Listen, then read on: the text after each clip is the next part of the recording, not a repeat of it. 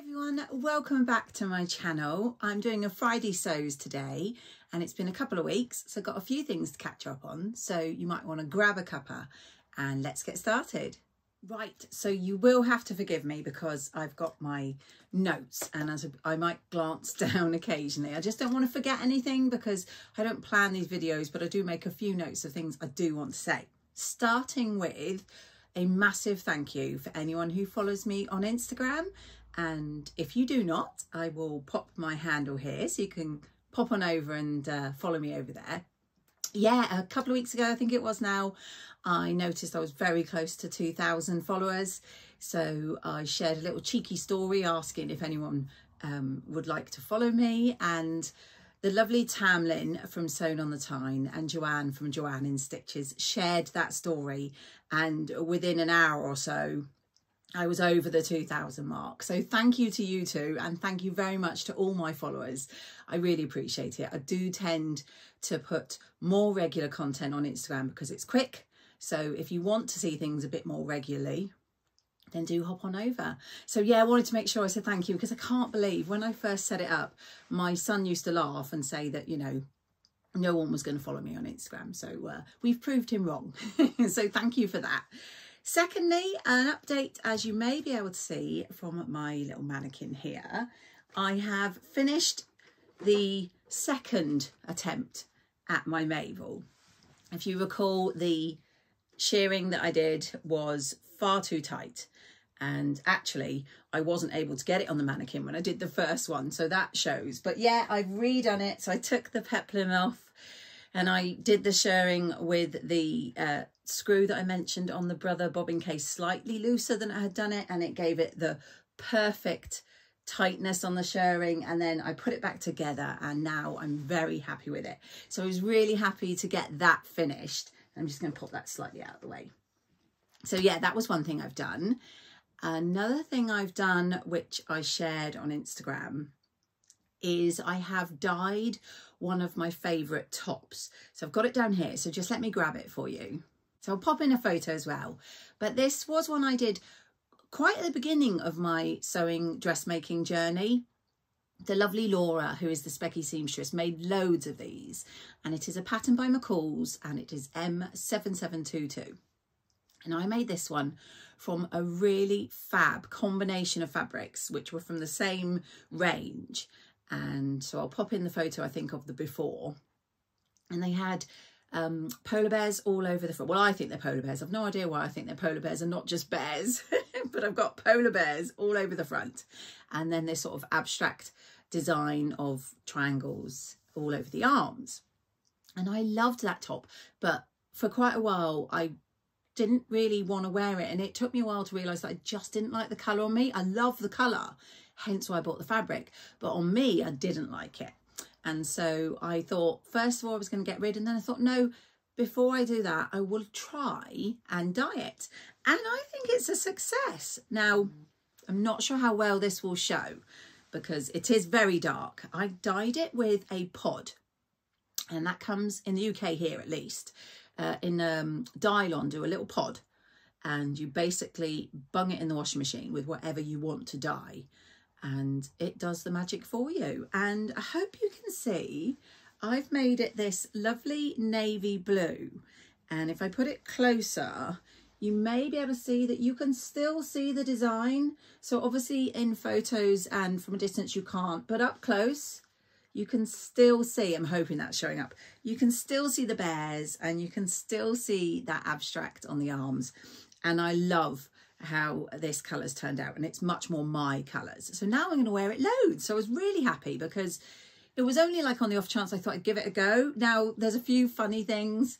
The thread clearly wasn't all cotton or natural cotton, because that on that was yellow, you might be able to see the label, will be the best way to show you. Look, that didn't dye. But you know, I don't care about that in the slightest. I'm calling this an absolute win. And yeah, so I've done a remake of my Mabel and I've dyed a top that I've been thinking that I wouldn't wear. And the last sort of changes I'm making, which I'm only still doing currently, is I have a sagebrush top, which I made in this gorgeous fabric from Fabric Heaven.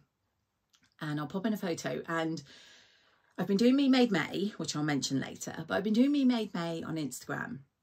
You know, do not wear this top. I made a point of dragging it out to wear it for Instagram. A couple of people have said that maybe the sizing's a bit wrong because it's very narrow on my shoulders here, which means that the puff starts right here instead of sort of on the edge. And I don't like that for a start.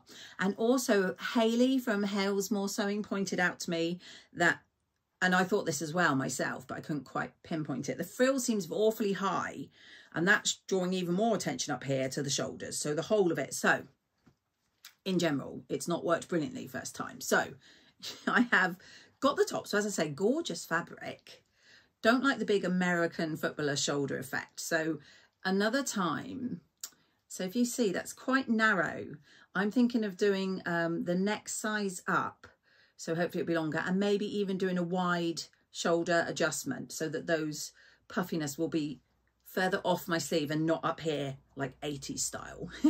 I'm also thinking of taking some of the width, size, whatever you call it, out of the sleeve so that there's less to gather up, therefore not so puffy. My lovely friend Angela, I'm pretty sure, did that with hers. But yeah, this looks like a deconstructed top at the moment because I have removed the frill from the front, and I'm going to hopefully try and gather that up and sew it back together and see if that makes a difference and if the sleeves don't seem so bad then on this one.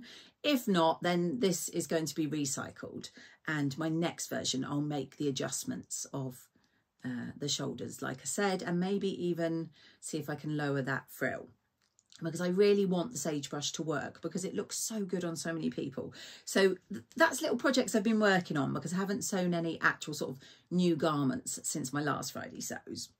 Let me check what else I was going to talk about. So Me Made May, as I said, if you follow me on Instagram, I have been doing Me Made May, and today I've posted up what I'm wearing, which is this new look 6217. It's one of the very first ones I did actually. I think I got this peacock fabric from Barbican Fabrics here in Plymouth. And I love the fabric. I really want to make a jumpsuit out of it, or a top and some trousers so it looks like a jumpsuit. Anyway, I digress. Yes, this is 6217. And as I said in my post, I generally make that top out of stretch, even though it's meant to be woven because I prefer it that way. But I am trying in my Me Made May to go through makes that I don't necessarily wear them, and then decide what it is I don't like and why I'm not wearing them. So for instance, as I say, sagebrush top was to do with the whole frill and the big shoulders. So I've now realised if I can adjust that, I'll wear it. This one I don't wear because it's woven, basically. So I'm not reaching for it because it's not my favourite, but actually I'm wearing it today and I'm going to see. And I'm thinking I'm going to try a few more of the new look patterns in woven and maybe in different types of fabrics. And maybe I'll love it as much as I love the stretch, because I've made the stretch in about half a dozen different lovely fabrics. So Me Made May will finish, when is it? Next Wednesday. And my plan currently is I will do a video of a roundup. So my aim for dragging out the makes and wearing them all throughout May is to see which ones I'm going to keep, which ones I can make alterations to so I can keep, and which ones have got no chance of staying in my wardrobe and are going to have to go. So hopefully I'll give you that in a few, well, not in a few weeks because it finishes next Wednesday. Soon. I'll give you a little roundup and I'll just quickly go through what I chose each day and what my thoughts are on it. Not in great detail because 31 days, that could be a long video, right? So I've been doing Me Made May over on Instagram. Do go check it out. I have also got a couple of fabrics I haven't shown you yet. So I will be showing them right at the very end. But the main thing I've been doing the last couple of weeks while I've been absent from here is organising. So you know that I've been de-stashing and organising my fabrics. So I've been really trying to get my sewing room into a state where I feel really comfortable that I can just come in and pick up what I want to do and sew it. And one of the main things that I've mentioned more than once is helping me is the app Stash Hub. I will link it below. It is by the lovely Yvette, who is Blossom Sandwich on Instagram and YouTube. Again, I'll link her below as well. I always link everything I talk about below, so do make sure to check out the description. And yeah, I used it for the fabrics, which I've loved. And now I've been using it for my patterns. So you will have seen on Instagram that I've been putting them into boxes and I've been putting them onto the app. So hopefully I'll pop in some photos, videos alongside, so it will show you what I mean. So above me here, I have these 2 hemline pattern boxes and I have named them box 1 and box 2. And in the app, there is a location section. So when you're putting your pattern in and you're saying what the pattern is and, you know, everything about the pattern, you can put a location. So I have put hemline box 1 or hemline box 2. And I've been going through and I've done, I think there's about 33 patterns or so in the boxes. So I filled those 2 boxes up and it's really good because now if I see the pattern on my app and I want to maybe make that pattern, I know by looking at the location exactly where I can find it, because I don't know about you, but honestly, I've been wanting to sew things over the last few months and I've been like, I know I have it. And I like can't find it, like I can't find the pattern or I can't find the particular fabric. So since I've been putting everything on Stash Hub, it's been really, really useful. And the most recent one I did this week is I have these little white tubs, which I'll hopefully pop in a photo because it's just above me. I don't know if you can see, but it's above me there. And I've got these 2 white tubs and they are called Tub 1. And it will be Tub 2, I haven't got to it yet. And again, I've been putting patterns in there and listing them on the location. So immediately I know where they are. So I'm really loving reorganizing and setting everything up so that I can just get on and sew. So that's something I've been doing for the last 2 weeks and I honestly highly recommend checking it out. It's a great little app and it's really been useful to me. I've also been labeling, and some of you may have seen, labeling up my shelves. So hopefully Editing Me, when I finish this, will video some of this behind me to show you what I've been doing. Okay guys, so I'm just going to put in a little quick video here because I was talking about my newly organised fabric stash. As you can see, the majority of it is here in my Calyx units. So just to say that with my labels, I have labelled things like plain jerseys and viscoses are in one. Then I've got animals and animal prints in another. Plain wovens in there. So I won't go through all of them, but there's this one here is, you'd never guess it, stripes. That's all stripes. And then in this single one, this top Calyx unit there, all of these are from Fabric Heaven. So I've literally called it Fabric Heaven and Zips. I've then quickly got some brushed cotton and some checked fabrics. I've got here my double gauzes. And, oh, where is it there? Look, corduroy. So needle cords and well cord, big ones, all that in there. So this is a really quick one, just in case you thought that was a lot of fabrics, because I know people do think that. This rather nifty little cupboard opens up and oh my gosh, look. I haven't sorted these ones, they're just in there. And they're in the door as well. Excuse my finger there. Yeah, so I'll have to sort them at some point. But yeah, I've done it with my fabrics and I'm really finding that so useful when I'm going to grab a fabric. So another thing I do love is labelling, just labelling. I mentioned it in my last video, but honestly, it's just been a lifesaver because my room was an absolute state and it wasn't that long ago that I lost my Sojo. And in hindsight, I realised it's because I didn't want to come in my room because it was in such a state.